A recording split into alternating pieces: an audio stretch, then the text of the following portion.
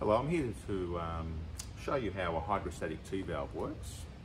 A hydrostatic Tee valve has been designed to have two LPG cylinders connected to it, as per the chart here, the two LPG cylinders. And from the service line of the cylinders, it goes to the Tee valve, one on each side.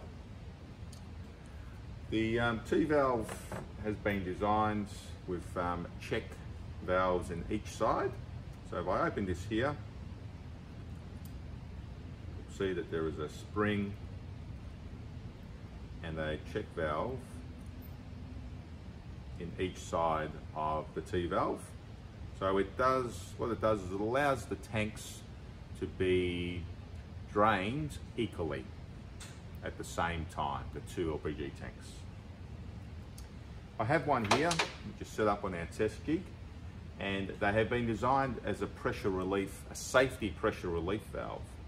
So we put pressure into the valve, and when it opens to the required pressure, which is 3.1 megapascals, MPa,